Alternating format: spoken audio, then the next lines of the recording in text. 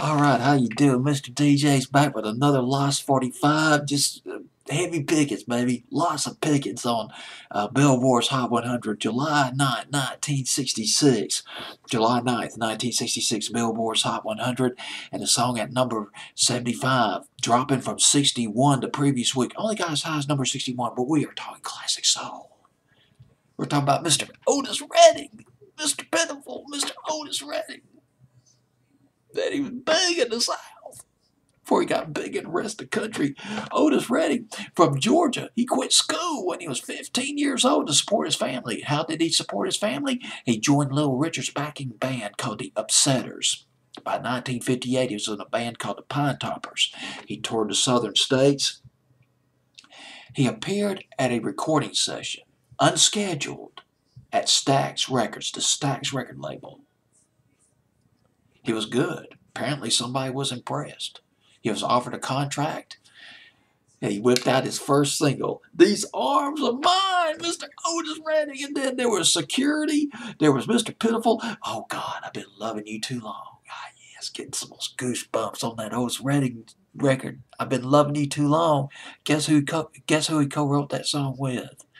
Jerry Butler of the Impressions. I've been loving you too long. Try a little tenderness from 1966, 67. That was a song that was originally done. That record originally done by Bing Crosby and Frank Sinatra. That Otis Redding had the hit with it. Try a little tenderness. He played small gigs here in the South, but he was pretty big outside the. Well, he was big in the South, but he played at larger venues outside the South. He played the legendary Whiskey a Go-Go in Los Angeles. He played at venues in Europe, in London, in Paris. Otis Redding did. He appeared at the Monterey Pop Festival in 1967. The Who, Moby Grape, Mamas and Papas. Oh, I love Michelle Phillips. And Otis Redding making an appearance at the Monterey Pop Festival. And then he had that huge big hit sitting on the Dock of the Bay, which was produced by Steve Cropper, I believe. But the song I want to play for you is My Lover's Prayer.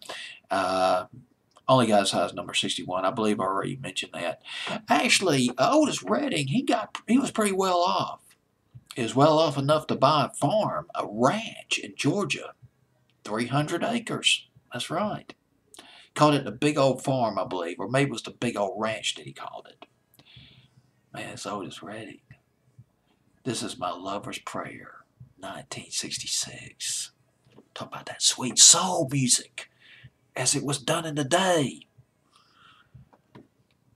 The lodestar of soul, beating in Otis Redding's heart, still pulsating to this day.